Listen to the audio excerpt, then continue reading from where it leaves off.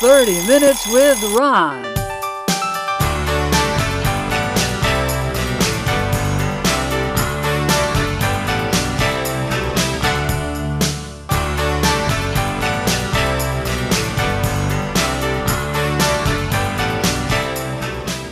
Pianos and God, You must be in heaven. playing for somebody.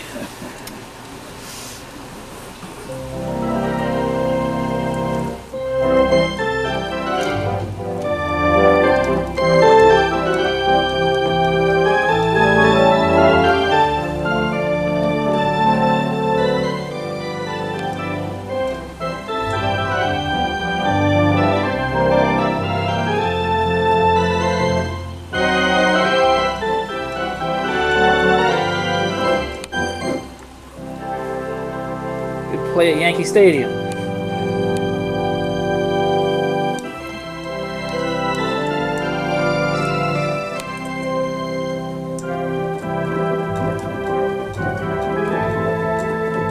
Beer barrel polka.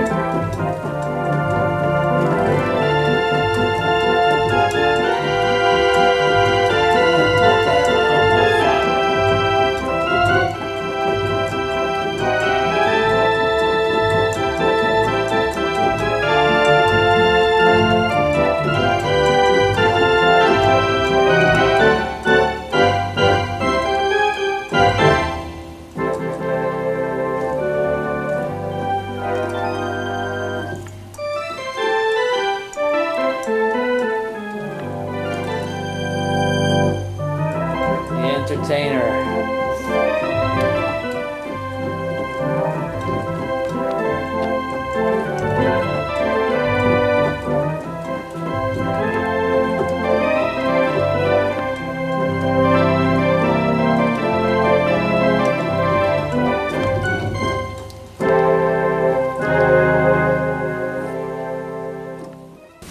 All right, we're back. And Sterling's going to play on the violin. And how many instruments do you play, Sterling? Well, right now I play the organ, piano, and violin, harmonica. But I used to play the trumpet, French horn, timpani, bass drum, and cymbals. I even played alto, horn, out at college. Sometimes I would play the carillon in the chapel. So I also play the fife. I've been playing the fife for the Manitowoc Drum Band out of Waterbury for about 30 years. I think you mentioned the accordion at one point. Yeah, and I played the accordion all my life, and I used to play it at convalescent homes when I did my one-man show. I would do the flea circus, blow up balloons. I still have the balloons here in the pump. And my little monkey that played the harmonica, my monkey Chip, I don't remember if you ever saw that. I might have seen it at Park and Rec or at the Harmon Leonard Youth Center. Yeah. Yeah. But to keep up my ability on the violin, I try to practice a half an hour a day. Right now I can play just one little tune for Go right you. ahead, yeah. I belong to the what's known as the Connecticut Bristol Old Time Fiddle Club, and we're a volunteer group, and I've been with them for about 25 years. And here's one of the tunes I play. It's a little peppy tune called the Chinese Breakdown. Let me see if I'm in tune. Okay, here we go.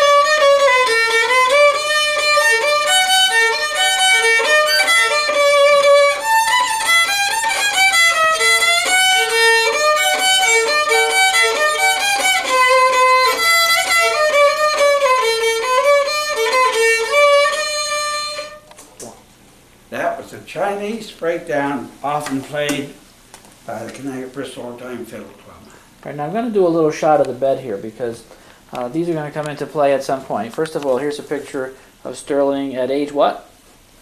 I was actually...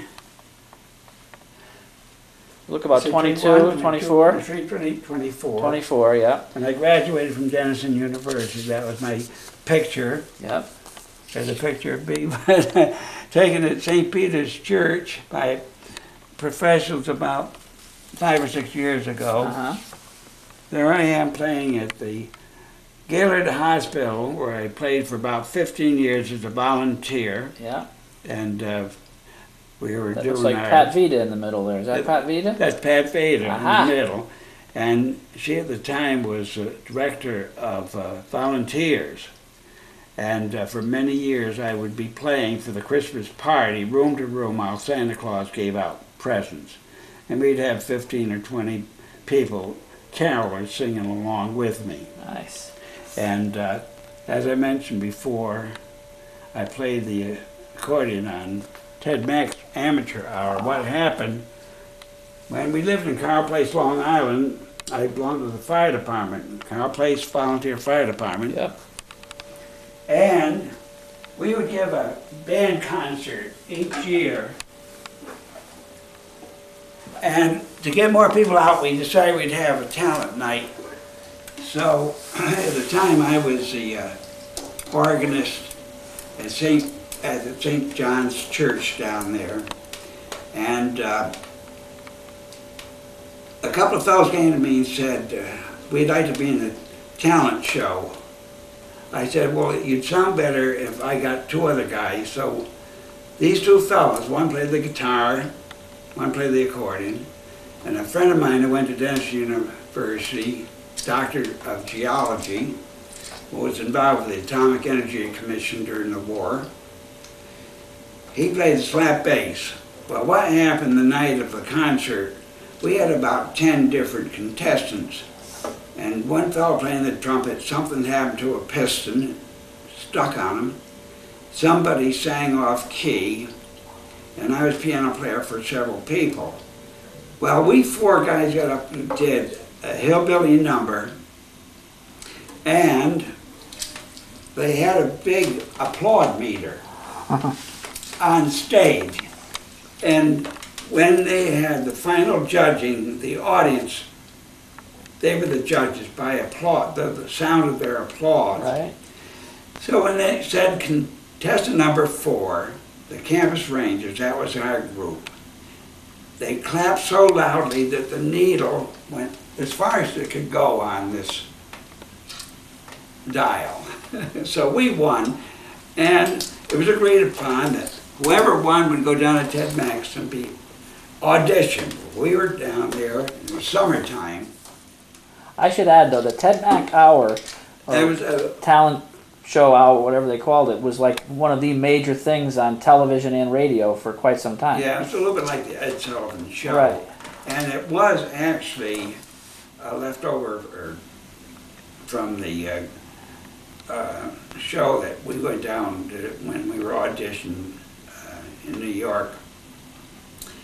And anyway, what happened on the Ted Mack program, I was a spokesman for the group, and we had a few lines to memorize. And we played this, we played You Are My Sunshine. And what happened, something went wrong with the picture, so no one saw us. And they got the picture corrected when we had our last note. And because of that, they had us back on Thursday night for the radio program and the following Tuesday night for the TV program. So what year was we were this? actually on three times. What year? It was around 1951, I'm not sure. Yep. But anyway, what happened, there was a good-looking gal there from New Orleans on the show, dressed in a beautiful leotard. And she said, "Are you Ted Mack?" I said, "No, may I help you?" She said, "My mother and father couldn't come up from New Orleans, and I want someone to check the seams in the backs of my stockings." So I got down on my hands and knees and had the pleasure of adjusting her. It's a tough job, but somebody had to do it. Someone had to. Yeah. But an interesting thing happened. My wife called the station to give some votes, because the more points you got, the more votes you got, the more chance, the better the chance you would have of being on the show again to compete. Well, my two daughters were very young. They were propped up with pillows in front of our first television set, watching. And my wife called the studio and said, I want to give some votes for the, I think we call ourselves the Campus Rangers there. And they said, how many people are at your house, at your party? My wife said 30. So we got 30 votes. But we did get a few jobs out of it locally. But I must get on with my story. Sure. Well, before you go, I wanted to say that the reason I was showing the bed before, these are some of the books that you've put together about your life. Oh, yeah. You've certainly had an amazing life. Yeah. And you've also done a book about the Durand family, a vaudeville group in Cheshire that you're like the expert on. Right. I meant to bring my book over and have you sign it, but I'll have to do that another day because I forgot. Okay. All right, so we've looked at this section. Now we'll go back over to the interview part. Hold on, I'm going to fade out. Let me see. Here we go. Fading to the stripes. All right. All right, Sterling's back out of the mosaic fade. Continue, sir. After I graduated from Denison University in Granville, Ohio, near Columbus, I had the luck, a lot of luck. Dr. Detweiler, the head of the sociology department, got me a job as a social worker at the Boys Industrial School in Lancaster, Ohio. I worked there for 2 years, knowing that the draft was going to call me someday, the draft board, and tell them I was ready to be in the military. I tried to get into the Navy, but was colorblind, so that was out. And when I was out there in Lancaster, Ohio, I organized a double quartet, a dancing team, and we had a variety show that we would give to the inmates. They had 500 inmates from 9 years of age to 17. I would interview them, study their case histories from the juvenile courts, and then each week we had a guidance committee decide what level of education, what grade they would be in, and what kind of work they would do. Very exciting work. But then I decided I better move back to Cheshire and be ready when the draft board called. And so I transferred my status from Ohio back to my home in Cheshire, and I got a job at Winchester Repeating Arms Company. I was inspector of 19 machines, making machine gun bullets for the war effort. And finally, I got my notice that I was going to have to report in the military. So my wife and I, my wife-to-be, and I decided we'd get married before I got into the military. So we were married in a Baptist church in Yonkers, New York, March 7th, 1943. 3 weeks later, I was in a uniform. The fellows from Cheshire had to go to Naugatuck, get a train at 3 o'clock in the morning, and go to New Haven, where we were in this large building, and there were about 200 of us had to stand in line in the nude for 2 hours while we were all examined by the doctor. That could have been the Gough Street Armory. I think it was. Yeah. And the doctor would examine us from the front and also in the back, and he would make us bend over and spread our cheeks, and we would clap once, and that would mean we would go on. And the fellow in front of me had some kind of a social disease. I won't mention it, but he was rejected. But we were all then given our uniforms, and I was sent down to Camp Lee, Virginia for basic training. And because I had had 5 hours of psychology at school, and because of my typing background, my CCC work, I was a very fortunate person. I was assigned to classification and assignment duty, and our company, we had to keep within a few miles of the fighting front, and we would assign troops to the front lines to replace the wounded and killed. And after the war, we would assign fellowships to go back to the States. So we didn't have a lot of excitement, and we were quite fortunate. We only lost a couple of men. But an interesting thing happened after my special schooling in classification and assignment. We had combat duty down in New Orleans at Camp Harahan. And after that, we went up the river, the Hudson River, the staging area, for about 2 weeks.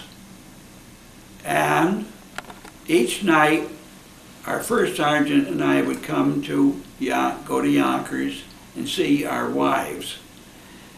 And not knowing when we were going to be shipped to Europe, all of a sudden the word came that we were going, and we weren't allowed to call out of the camp. And we were taken by truck to New York Harbor, and there we were loaded onto the Aquitania, the 3rd largest ship being used for troop transport. And we had 10,000 men, U.S. Army personnel, on our ship.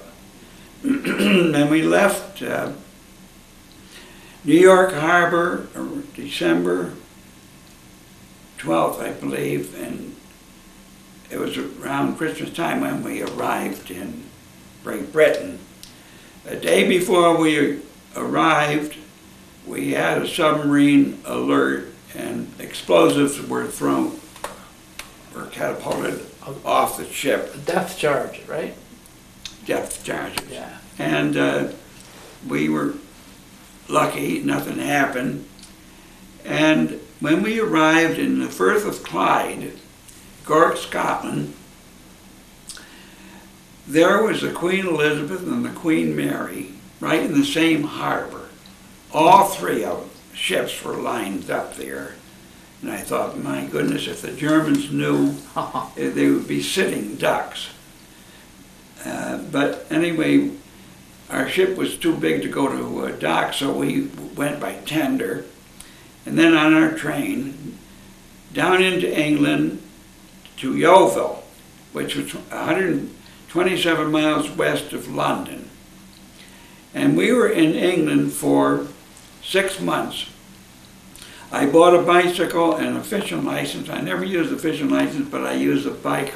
And my bicycle created a lot of curiosity because I wasn't supposed to be owning it because it had been a postal bike. And civilians were not supposed to use bikes that were postal bikes. But I never got in any trouble because of it. But in England, I was able to type letters home every day.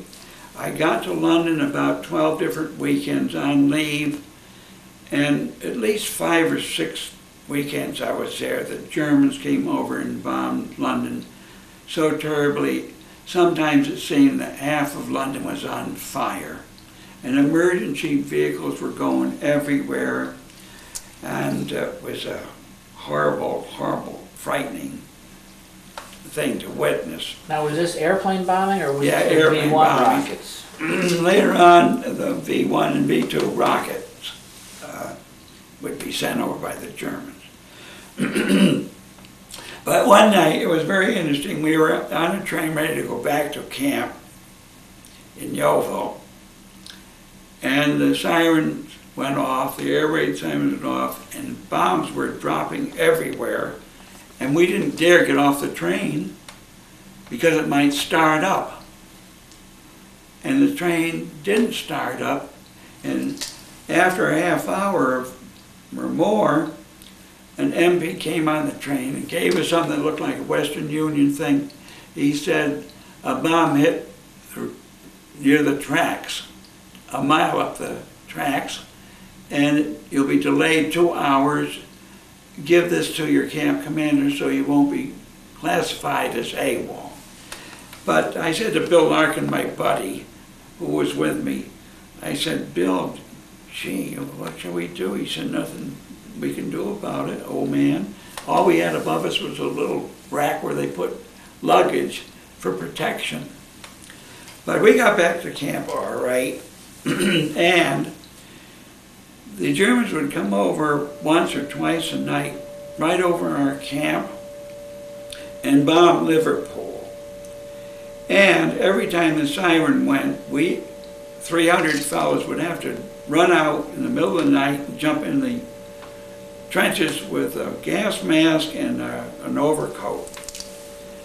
And we lost so much sleep when they came over twice a night that we stayed in bed to get more sleep. And half the fellows didn't, they slept in the nude. Well, one night the Germans were coming over. We could always tell they're four-motor bombers because their engines were not synchronized. They would go, Well, we heard 3 bombs whistling overhead. So the whole 300 of us in the middle of the night, it was a funny sight, funniest sight you would ever see. You could never put it in the movies. But we jumped into the trenches, and unfortunately the bombs were a block away and they landed in a field, did a little damage to a school and a crossroads. But that was an interesting experience. And many nights when we were on duty to watch air activity, we would see German planes, these big bombers, caught in the spotlight from the aircraft lights. Krieg lights or something? Yeah. And it was like a big star.